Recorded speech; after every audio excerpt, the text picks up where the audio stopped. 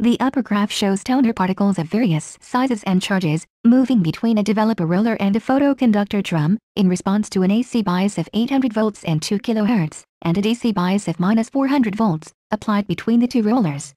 Time, t, in milliseconds and its corresponding iteration index, k, are shown above the voltage difference between the two rollers. A 5-pixel wide line, depicted by a red bar, rotates from right to left. The lower graph shows how the photoconductor surface potential changes over time. When the AC bias switches its polarity, the photoconductor surface potential shifts up or down. As the negatively charged toner particles gather around the latent image area, the surface potential becomes more negative.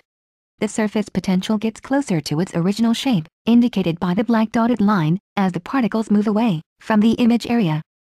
The toner particle size distribution, used in the simulation, is shown here. The toner charge density distribution is shown here. This graph shows the force of van der Waals adhesion as a function of particle radius and temperature.